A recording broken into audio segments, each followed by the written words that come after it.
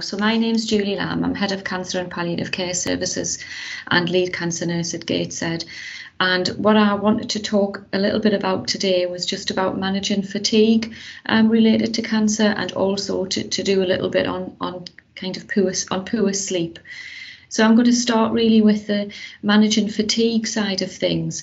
And I think it's just trying to think of actually, so, what is fatigue? And I've put just some words there about, sometimes it's that horrible kind of brain fog, tiredness, zero energy, feeling absolutely wrecked, that type of thing. So that's what we're going to kind of look at, and look at how we can maybe give you some tips to improve that. So next slide, please, Caroline.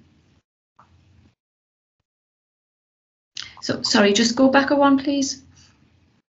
So really just in there, so fatigue is when you feel tired, weak, drained and worn out. And it's just to really be clear that cancer-related fatigue is different to normal tiredness, because often if you're just normally tired, you would go to, you'd have a lie down, you'd have a sleep, and you would wake up feeling refreshed. But often with the cancer-related fatigue, you just don't do that. You don't get that joy, unfortunately. And sometimes people just describe it as real kind of mental and physical exhaustion. So next slide there. So really, I think it's type of trying to look at why does it happen. So fatigue is really, it can be caused by the cancer itself. We know that people who've got, lung cancers, often they present with just feeling really exhausted and tired, and they're not presenting that with a shortness of breath. So it's often the cancer that you have, or the cancer treatments that you're having.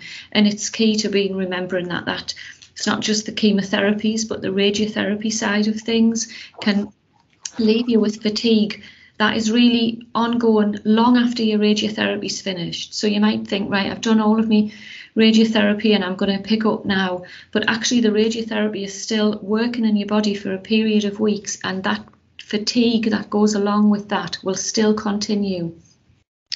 So it's being really mindful of that, of when I hear a lot of people saying, all right, okay, my treatments are finished and I'm going to be fabulous. But you have to remember that they're still having those ongoing side effects in your body. And what are really key to thinking about in this is that really people can get really frustrated and think, my body's letting me down. But actually what you have to remember is that your body is putting up in an amazing fight against cancer. And actually,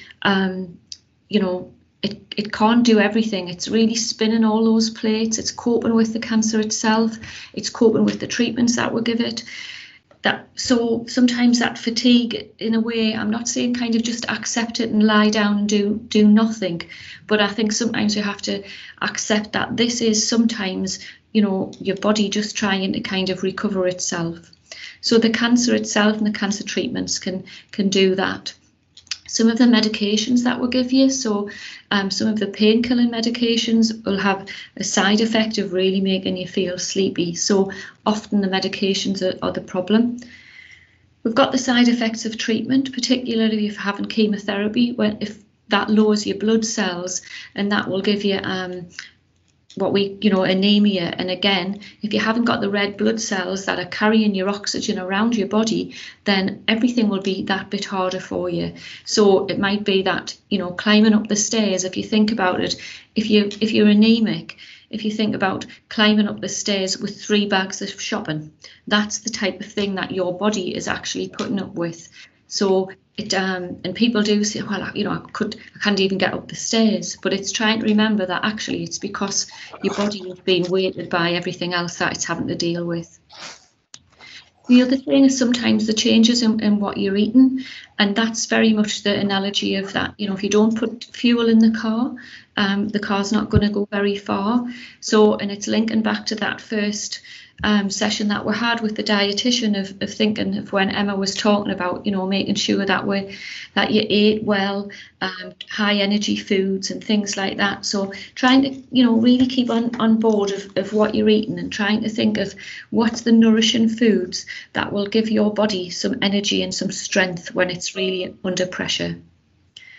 So stress and mood change, including depression, it's really difficult to go through treatment with, feeling full of joy all of the time, you know, you will kind of get really low in mood. And I think if you think even before you had cancer, if your mood was a bit dipped, that actually you get to that you can't feel like you can be bothered to do anything. The other thing, and again, we've talked about this in earlier sessions, about those horrible hot flushes that come over you and can come over you at any time, but often come over at night time, and you're just getting yourself comfy in your bed, a hot flush kicks off, and you know, Bob's your uncle, you cannot sleep for another couple of hours. It's got on there, fatigue is also caused by a lack of physical activity, and people will say, well, you know, you're telling me that my body's really struggling, and then you're telling us it's because I'm not doing enough exercise. I think it's bearing in mind, and what I'm saying there is just that exercise level to keep some of your muscle strength. So to keep so that your leg muscles are strong enough to kind of keep your weight up and down the stairs. So it's not accepting that you just have to sit and do nothing. It's accepting that you still need to do some things to keep yourself fit. And fatigue can be also caused by other problems such as infection as well. So next slide, please, Caroline. So what I want to just put on is the causes of fatigue. You can just stick them all on, Caroline, if you like, because I think that's really is just what I've just talked through.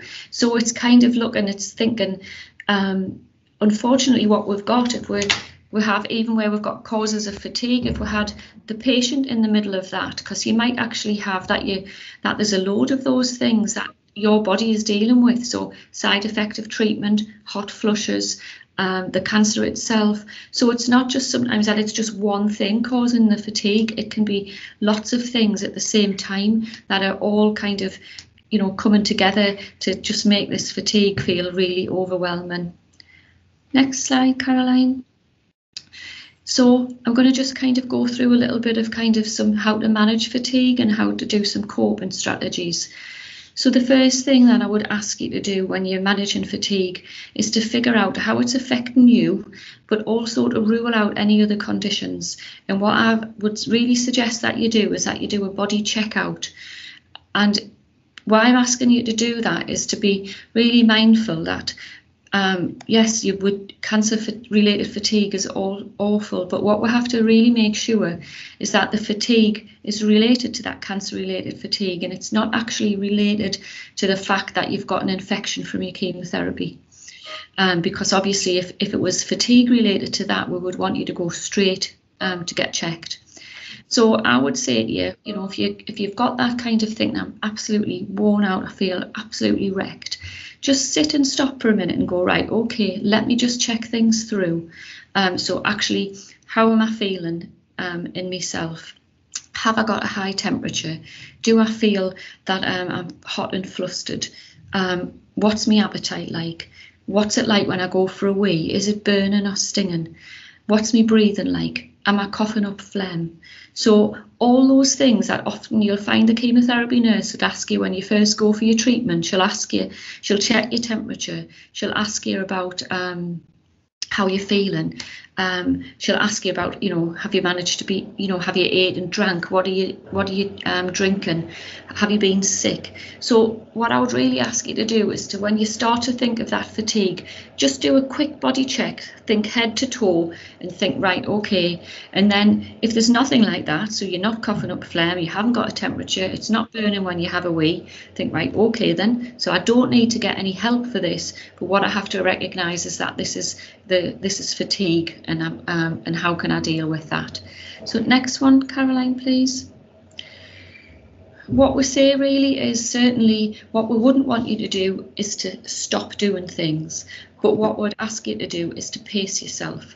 So break down activities into smaller tasks. So if you're thinking about you know, you want to do washing, you might want to sort out all of the washing, so you've got your washing piles, but then actually you might need to find, if your washing basket's like mine, that you need 5 minutes rest because it's took you, 15 minutes to sort out all of your colours. So try and think, smaller tasks, and don't kind of rush off trying to think, right, okay, then in the day I'll do all my washing, I'll get it all dried and I'll have it ironed by the end of the day. I think I would say that's unrealistic in normal life, and it's certainly unrealistic when you're facing cancer and cancer treatments. So Caroline, do you want to put the next one on? You can put them all on if you like, Caroline, and then I can just, lovely, thanks. So like I say, pace yourself, break down activities into smaller tasks. If you find that, you know, carrying, hanging the washing out is really debilitating and wearing you out, what I would say is stick it in the tumbler and make it a bit, you know, think about making things a little bit easier. Or if you do really want to hang your washing out on the line, can somebody else do it for you? Or can you actually lower your washing line a little bit so that actually you're not reaching up to peg the washing out? Because sometimes reaching up and trying to hold your arms up and get that all that washing out and get it all pegged up can be really tiring. So that's another tip, is just to kind of lower your washing line a little bit so it's a little bit lower, so it's easier to hang things up. Other things I would say is, you know, seek help. If somebody, you know, if one of your friends comes over and offers to wash the dishes or hoover the floor, take great advantage of that and take advantage of your friends to help you. Plan ahead is what I've put there as well. So if you know you're going to have a busy day, try to have a restful day the day before. So don't think that you know, oh, I'm having my grandchildren on Tuesday and then I've arranged to go to the Metro Centre on the Wednesday, because you know that day will be exhausting on the Tuesday. So you need to try and be able to kind of recoup. So try and plan so that if you're going to have a busy event, just try and give yourself a bit of a rest beforehand and give yourself a bit of a rest afterwards. The other thing what I've said there is to complete a fatigue diary, and I know that might sound a bit daft, but what's really helpful sometimes is that sometimes by just doing that for a couple of days, you can start to see that when your body's got its most energy. So you might find that actually when you've managed to, you get up on a morning and actually you've got quite a bit of energy, so you could do a couple of things on the morning, but by the time it gets to the afternoon, you feel really worn out. So try and plan when you've got the most energy. And if you do that even for a couple of days or a week, you can start to see when your pattern is of when you're fatigued.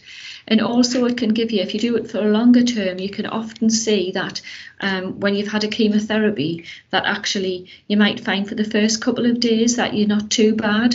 And then from maybe about, day 4 or 5, that horrible tiredness starts to kick in. So you'll know that maybe, for the first 3 days after your chemo, you might be quite good. But then, so plan the activities then, because you know that day 4 or 5, when the chemo's really got into your system, those might be the days when you really do need to kind of look after yourself and just be more restful. So I would say complete a fatigue diary, and Macmillan do a booklet which is called Managing Fatigue, and actually in there they do have a fatigue diary that you can fill in, but really you just need a piece of paper and just put the times of the day and just fill in how you're feeling and what your energy's like. The last one on there of regulating your sleep-wake cycle, that's really difficult because sometimes people think, if I'm fatigued, the best thing I need to do is just kind of lie down and go to sleep. What I would say is that you might find that your fatigue is so overwhelming that you have to think, right, okay, I'm going to have a nana nap. I'm going to have 20 minutes sleep. But what I would try and suggest is that you do keep it fairly short. Have 20 minutes and get somebody to wake you up, or set the alarm on your phone so that you can wake yourself up, because if not, you can find that actually, we already said on that first slide, sometimes you wake up and you don't feel refreshed, but then actually all you've done is really kind of damaged your sleep cycle for going to bed that night. So if you really do need to have a little nap, just make sure it's quite short. Next slide, Caroline, please.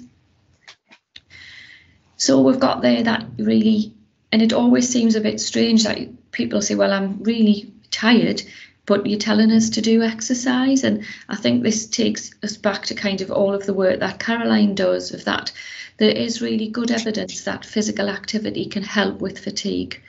And again, what I'm not saying is, go and run 2 miles. What I'm talking about is some exercise where you could, go out and walk maybe round the block. But think, when you're walking around the block, think a little bit of, can I increase my pace a little bit? Can I move my arms a little bit more, so I'm getting a little bit more aerobic exercise? So that's the type of thing that I'm meaning when I'm saying, a little bit of physical activity. And if you can feel like you can do a bit more, then that's great. But certainly a little bit of exercise can be really helpful, and what that will help with is it'll boost your energy and boost your appetite. So it'll boost your appetite, so you're fueling the car again with nutritious food, and it can just give you a little bit more energy and can improve your sleep. So it's definitely a link between fatigue and doing a little bit of exercise. So if you can try and do that, that would be great. And remember that, some exercise is better than no exercise at all. So that's really what I would say in relation to fatigue. Now, what I had been going to say was when I'll stop there and ask for questions, but I'm conscious that because we're recording this, do you want me to just continue on, Caroline, and take questions at the end? Yeah, do you just want to continue? Yeah, lovely. Okay, so what we can do is at the end we can talk about some of your questions on fatigue if you have any, but I'm going to just do a little bit on sleep as well. So next slide, Caroline, please. So this is really just thinking about, sleep. What is it and why is it so important? So sleep is that resting state in which our body's just not active and our mind is unconscious. And actually it's a really essential function, and it allows your body and your mind to recharge. And what we would hope is that it leaves you refreshed and alert. What we definitely know with patients who have cancer is that sometimes, like we've said, it doesn't leave you feeling refreshed and alert, because you've probably had 3 night sweats during that time, and you've been up 3 times to change your nightie, and your sheet's been wet and uncomfortable. So it's not leaving you feeling refreshed and alert, and it's probably leaving you feeling really bad tempered and grumpy by the time you've put that night in, and you feel like you've done a night shift rather than being refreshed.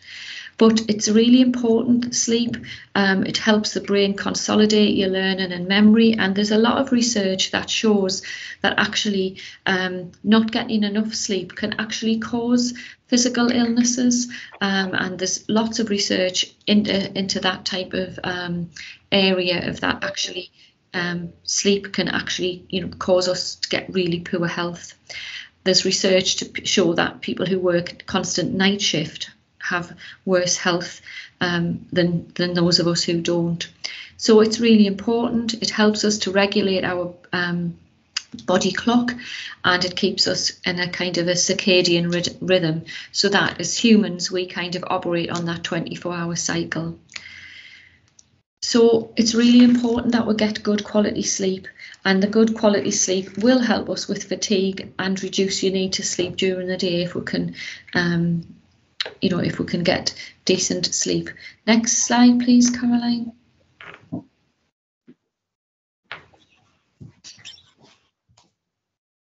So, okay, so what we'll talk a little bit about, and you can Google this type of thing, as you'll see, it's called sleep hygiene. And these are just really kind of simple measures, really, about how to get a good night's sleep. And some of them seem really obvious, but actually, sleep at regular times. So most adults need between 6 to 9 hours of sleep every night. So it's trying to get that bedtime routine, which is, for those of us who've had children, and you're trying to get that bedtime routine for your kids, because if you get them into that bedtime routine, you won't have the nighttime horrors when they're far too tired and they're having tantrums, and you'll know that your baby will go to bed at 7 o'clock, and then you'll have a lovely refreshed baby who wakes up at 7 o'clock the next morning. Well, we are the same of that. We need to have regular sleep, and it's often just our working lives and our kind of family commitments that keep us from being able to do that. So that's sleep at regular times. The other thing is important to try and wake up at the same time every day. So if you've been going to work and you're used to waking up at 7 o'clock every morning to get up for work, try and keep to that same type of rhythm. And I don't know if any of you have ever felt that a day when you do try to have a lie in and you actually just wake up and you've got an absolutely starting headache from that. So it's to try and make sure that you can keep to regular times and get up at the same time on a morning. Make your bedroom sleep friendly, which sounds really kind of strange into that, but what I really mean of that is that your bedroom ideally needs to be dark, it needs to be quiet, and I've put in there tidy, so, and be kept at a temperature of between 18 and 24 degrees. So it's better for your room to be kind of on the cooler side. I've put in there tidy, and the reason why I added that is that from my own kind of experience in that we're in the midst of getting building work, and our bedroom is just full of a load of stuff from the dining room and from other rooms in the house, so it's really chaotic. And I've found that when I've gone to bed on a night time, it feels really uncomfortable, and it doesn't feel that kind of restful of that, you know, you get into bed and your sheets are fresh and you think, oh, that's lovely. And certainly my bedroom at the minute's not like that, and I know that my sleep isn't as good as it should be because I'm just not in that kind of right zone when I'm going into bed. Avoid caffeine after 12 midday.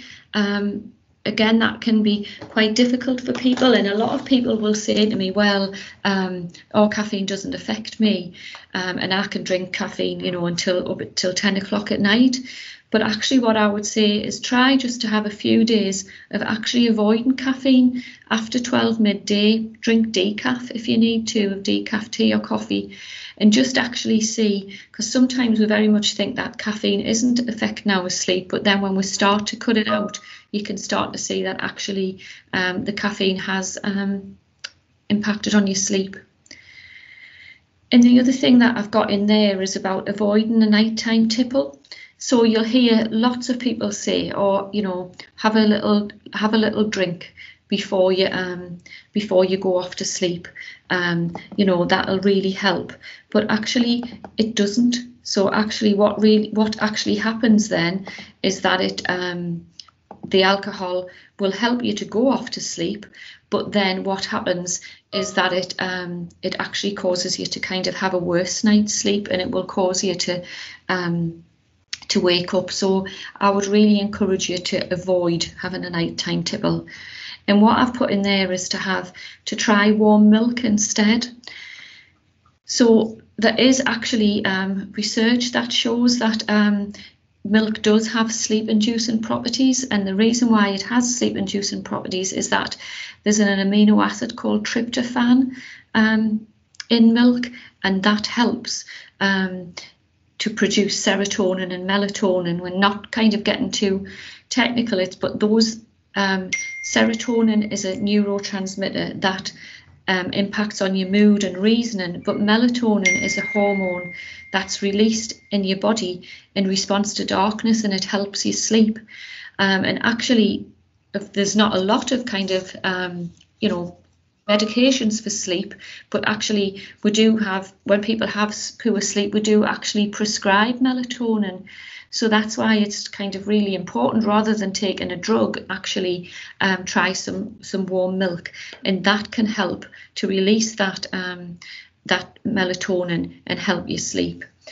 And there's also other foods that are high in tryptophan, so it doesn't have to necessarily just be warm milk, but we know that cheese, chicken, turkey, fish, sunflower seeds, peanuts, pumpkin seeds and soybeans, they all have tryptophan in. So even trying to add a little bit of that to your, a little bit of those foods to your diet can help as well.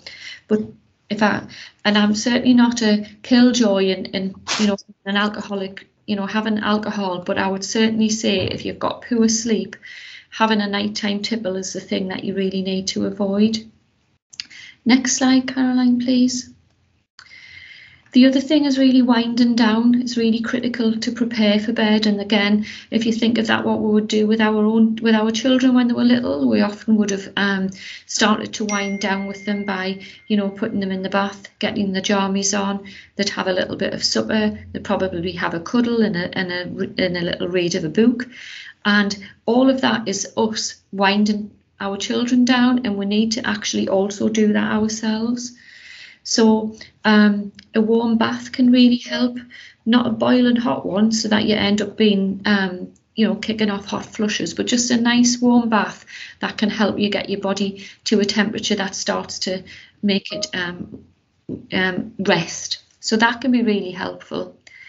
The other thing is that a lot of people say, I'm really shattered, I climb into bed and I think, right, I'm worn out, and suddenly my brain kicks off and starts to think, oh God, what about this? What about that? I haven't done this, I haven't done that. I wish I'd asked the nurse about that. I'm worried about so and so. So what I would suggest is that you have just a bit of paper by the side of the bed and write down those thoughts. So if there's stuff that you think, I really need to remember that for tomorrow, and bearing in mind that we've already talked about kind of fatigue and foggy brains and things, write it down so that then you can just write it down, get it out of your mind onto some paper, and leave it there to pick it up in the morning. And I think often it's the same to do that with worries, if there's something really worrying you, because often I think that it's that age-old thing of that you can be coping with cancer, but then sometimes you get into bed at night time, it's getting dark, you might be on your own, your mind starts to whir with those what if questions. What if this happens? What if that happens? And sometimes just writing them down gets them out of your mind, and then the next morning when you look at them, you just feel a little bit more able to kind of think, all right, I was really worried about that last night, but actually I'm not now. So it's kind of put it to bed, and you can get on with a decent sleep and get on with your day. The other thing that they talk about that can really help is just some gentle relaxation exercises, and I put in there just kind of light yoga stretches. So, but I think that's really just having a little look on the internet about, you know, what gentle stretches that could we do, and I'm sure Caroline's got some examples of that as well. So just things that start to kind of help us stretch our body, think about some breathing, and kind of calm down. And there's loads of relaxation apps and the Calm app and things that you can actually use to have, you know, kind of some narrated script to help you wind down and go off to sleep. Next slide, Caroline, please. Again, what the sleep hygiene says is, you know, reading a book or listening to the radio can help to relax your mind by distracting it, but avoid the use of smartphones, tablets or other electronic devices, because it's that kind of blue light that comes from your devices that actually can stimulate your brain, and it can really have a negative effect on your sleep. So really try to avoid you know, lying in bed just scrolling through Facebook or scrolling through Instagram, because it might feel quite relaxing, but the colours of on the screens actually do stimulate your brain and can stop you going to sleep. And on there as well, I've got, which seems a little bit daft, but what it says is if you're lying in bed and you're tossing and turning and you can't go to sleep, the best advice is actually just to get up, because what you find yourself doing is tossing and turning and getting more and more stressed. And the research evidence shows that actually if you just get up, if after 20 minutes you're not asleep, get up, go downstairs, try and make yourself some warm milk or, you know, a decaf warm drink, and just kind of sit and sip that, and then when you feel more sleepy, go back to bed. Because what happens is if you continue to just toss and turn, you get really like negative connotations of your bedroom, and then you'll just start to, before you've even got into bed, you'll be worrying, thinking, God, I hope I'm going to sleep tonight, hope I'm going to sleep. So if you can't sleep after 20 minutes, unless it's going to wake up the whole household, try and just get up and go downstairs. Next slide, please, Caroline. There's also a lot about kind of complementary therapies. So, you know, I've put in there relaxation, meditation, massage therapy, yoga, anything like that that might help. certainly, you know, if some aromatherapy in the room, in your bedroom might just help you to relax. You know, with a diffuser, rather than, I would never advocate that you use a candle in your bedroom, because what we're trying to invoke is sleep, and then I wouldn't want you to leave a candle on. But you know, there's a lot of kind of diffuser devices that can plug in, that will just diffuse nice, you know, relaxing smells to help you kind of engage and go off to sleep. So there's certainly things that are helpful to look at. Next slide, Caroline, please. I think that's the end. That's the end of it. All right. Okay, so that's just a few ideas, and then can you stop sharing the screen, Caroline, so I can stop the recording. Thank you.